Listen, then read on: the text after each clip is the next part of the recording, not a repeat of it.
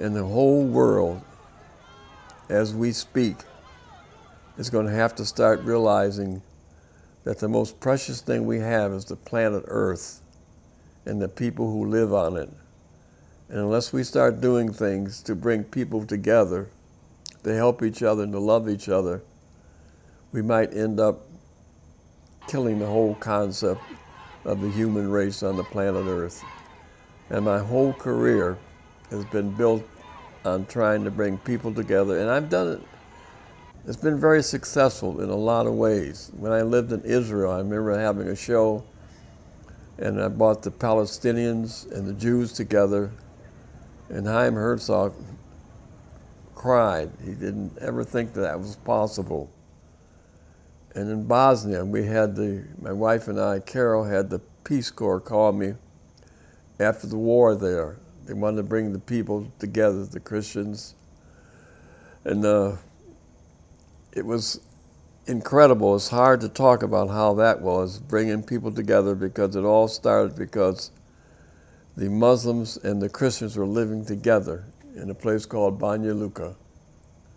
And a few men, 4 or 5 men, decided they didn't like that, and that's how the war got started. And the war now, as it ended and it was over, they had to find a way to come back together, and they chose my artwork, because my artwork identified everybody as the human race. And the judgment we have shouldn't have anything to do with your color or how much money you have or what religion you have. It's about your character. It's how you treat other people. And most of all, it's how you treat Mother Earth. Because when I lived in Kenya, it was just horrible watching the big ships dump their garbage into the ocean. All these things are things we have to think about now. But they always ask me, how can we have a better relationship with the black community? And my answer to them was very, very easy, very quick. Ministerial Alliance.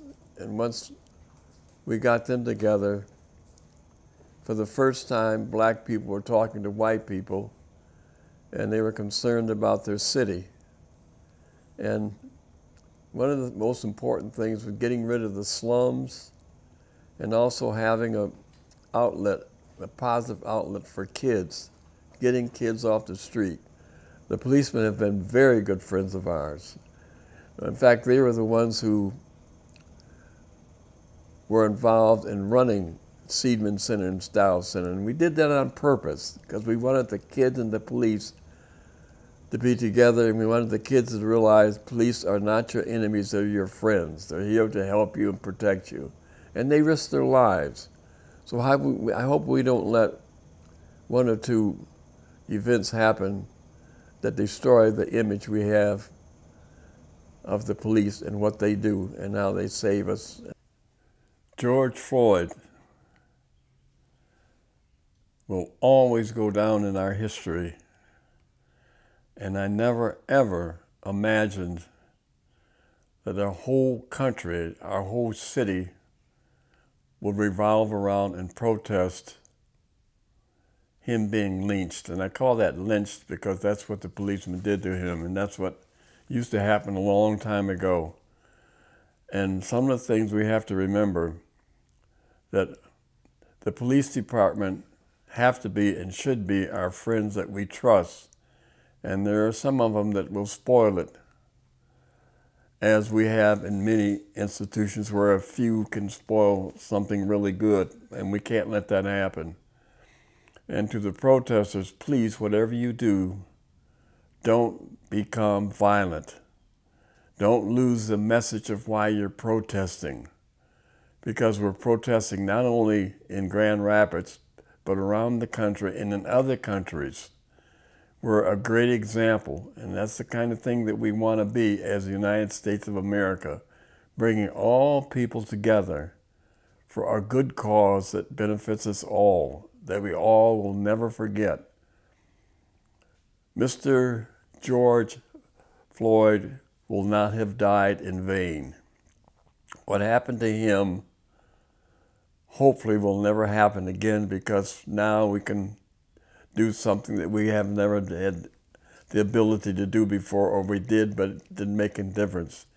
If a policeman does something, we can take him and we can protest and we can let the law do what it's supposed to do as it would with anyone else. They are not going to hide behind their badges. You know, 9/11 was a good example how the people who were running out, it was the policemen and the firemen who were running in. And we have to keep those things in mind. And we have to keep in mind that we have to be an example. We have a democracy that says all people are equal, women, men, and all colors. And that's what my work represents. And I hope today, with what's going on, we can finally realize violence accomplishes absolutely nothing. It only splits us apart. And we have to realize that we got to get our government so it's not divided. We got to get our people so they're not divided, and come back and realize that we all have too much in common. And what's most important is the images that our kids see of who we are and what we are.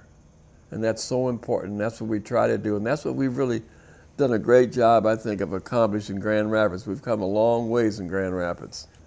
And I love this city. And once again, I'm not saying it's perfect. I'm just saying it's a good example for other cities and for the country to do what we've done here in Grand Rapids. My mother has so much to do with it.